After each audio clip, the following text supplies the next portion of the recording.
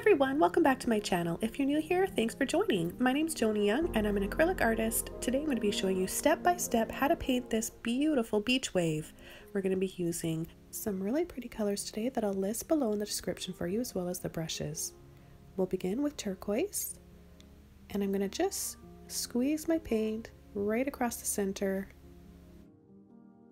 and then a line across the top with light ultramarine blue. Squeeze out a few drops of titanium white and a little dot of neon orange in the bottom left hand corner. Using a large blending brush or flat brush, getting it wet first, I'm going to start carefully blending and pulling those two colors together, the blue and the white, in different directions, kind of diagonally, straight across, picking up a little bit more white. So we want to pull and blend these two colors together, making it slightly darker on the top. And we don't want to over blend, we want to leave some patches that are lighter and a little bit darker. I'm going to take a tiny bit of my black and make a light gray color, mixing it with a bit of water, light ultramarine blue, and the white. And I'm going to start pulling into that turquoise, back and forth, trying to make it nice and smooth right on the horizon line. And then I'm going to pick up some white and start making it a little bit lighter right back there in the distance.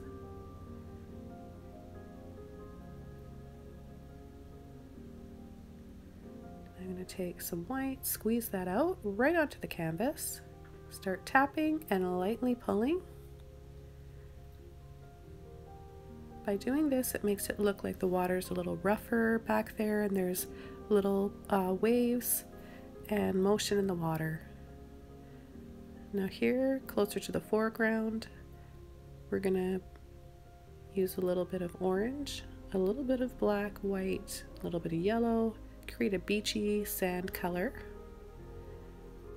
Now without washing my brush, I'm gonna pick up just a little bit of black and start pulling it across the base of where the wave is going to start to form. I'm going to blend it so it kind of fades into that turquoise, and then pull a line across right above the ocean. Whatever's left in my brush right now, I'll work out and scumble around in the sky. Okay, I want to add some more of that light ultramarine blue now and really build up this color. I'm not going to overblend, I just want a few areas here that are going to be stronger in color, and then I'm going to soften the bottom right here. Later on we're going to add a few clouds.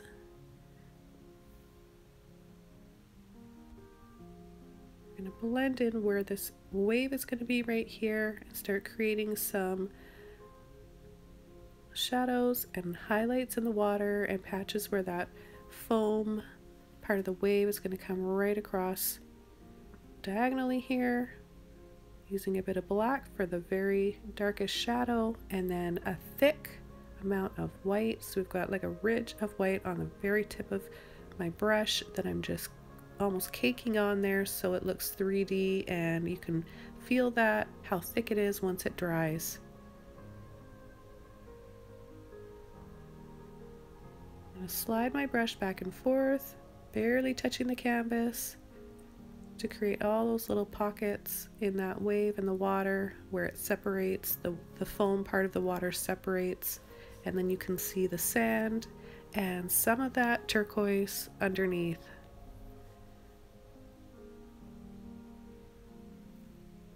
So I'm going to add a little bit of my cadmium yellow, a little bit of orange to that white and to the green.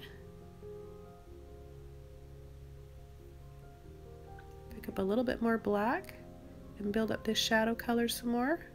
This is what's going to make your wave look 3D. It's important to have all those highlights and shadows. Using the corner of my brush with a little bit of black and white, little dabs, just tapping and dabbing my brush to create little soft peaks for clouds.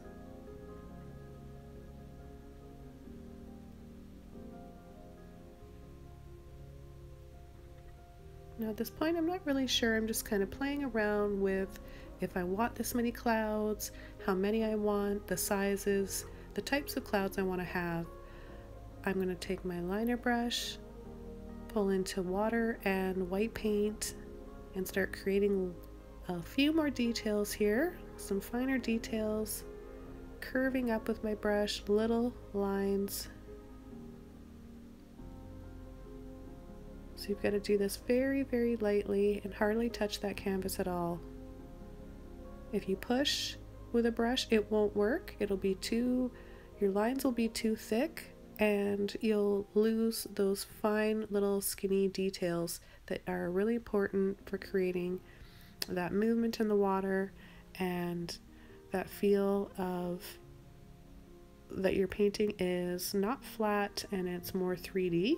And when you pull that white in the background, we're creating soft little waves, little white caps way back there, and we'll build up to our biggest wave here in the foreground, taking any mop brush that you have will work for this. You don't want to get it wet, and you're going to need quite a bit of white paint if you're working wet on wet like I am here.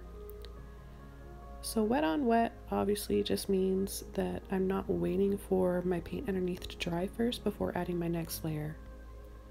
I like painting in this style because I make so many other mid-tones during the process that would take me a long time otherwise if I waited for each layer to dry first. So I'm tapping and then softly pulling back and forth. So this is the top of our wave with all those highlights. And I'm going to let that sit for a little bit, and I'm going to come back with my light ultramarine blue and a filbert brush. I want to have some bit of separation with this white on the wave and inside the wave. So we need to build up our shadows a little bit more and our contrast. So I'm also going to add that blue at the bottom where the water is coming up onto the shore, onto the beach.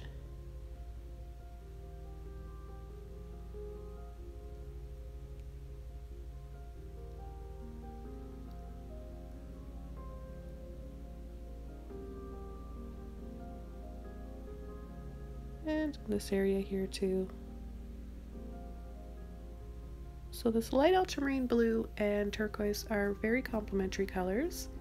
That's why I really wanted to choose this blue for the sky, and as well as the shadows in the water and along the beach.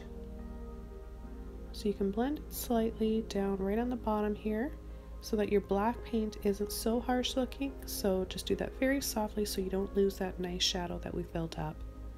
I'm going to use my fan brush now. I've got a mini fan brush just so I can show you guys how you can create different looks and textures.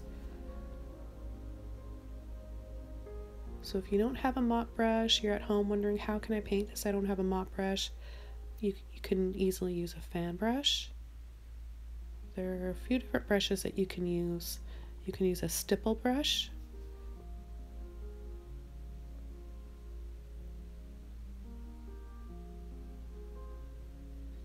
Now I'd like to take a little bit of my neon orange and mix that with the white too for highlights. That way you get some nice warm tones to your highlights, and that peach color that you create with the orange and white is very complementary to the light ultramarine blue as well.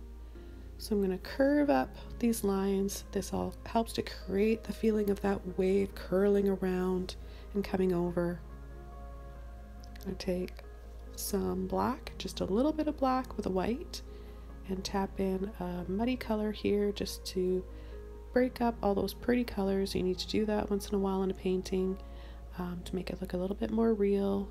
Get those mid-tones, soft little shadow in here of that light gray color, and then we'll softly blend it out.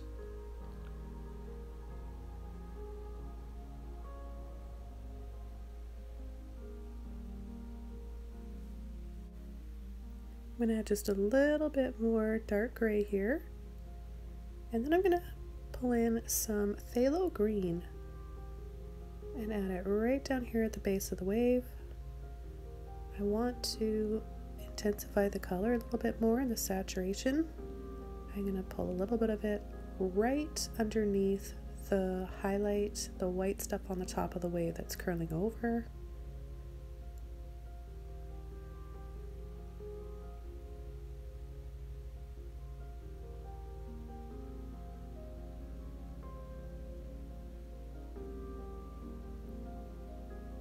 And then a line across the horizon.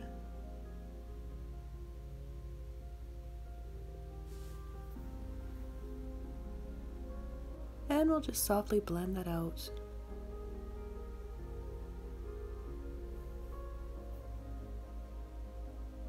Now with a clean brush and a little bit of titanium white, I'm going to dab it right here in the middle of the wave where it's going to be the lightest. Very softly blend, and then begin to add some more highlights. We'll then pick up a little bit of the cadmium yellow, a little bit of orange, mix it with the white, and change the tone and the hue up a little bit down here. We're going to warm up. We've got a cool green, that turquoise and phthalo green are cool greens, and now we want some warm greens closer to the foreground and the beach area. Maybe there's a little bit of seaweed in the water that's getting picked up and pulled into that wave. I also like to add just a little bit of peach to my clouds up top there, you'll notice, and the highlights of the wave. I think I talked about that a little bit earlier, but it's really pretty to have that warm tone to your highlights, especially with this blue.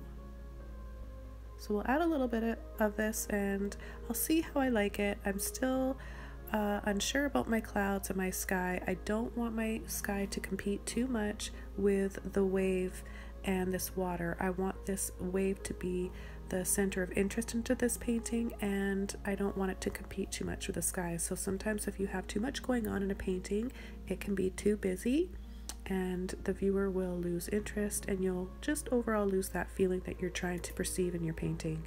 So keep that in mind, guys. That's just a little tip for you. You should always pick one thing in a painting that you want to focus on.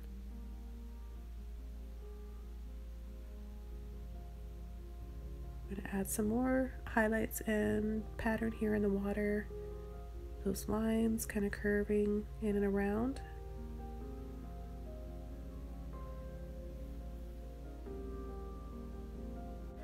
And I'll just keep building up my highlights and finish off this painting. Again, dabbing a little bit of that peach with the white in there. I think I'm gonna keep my clouds as is. I don't think they're too busy looking. I'm pretty happy with the feeling of this painting and this wave and this serene, tranquil mood that I've created. I'm happy with it. I hope you guys are too.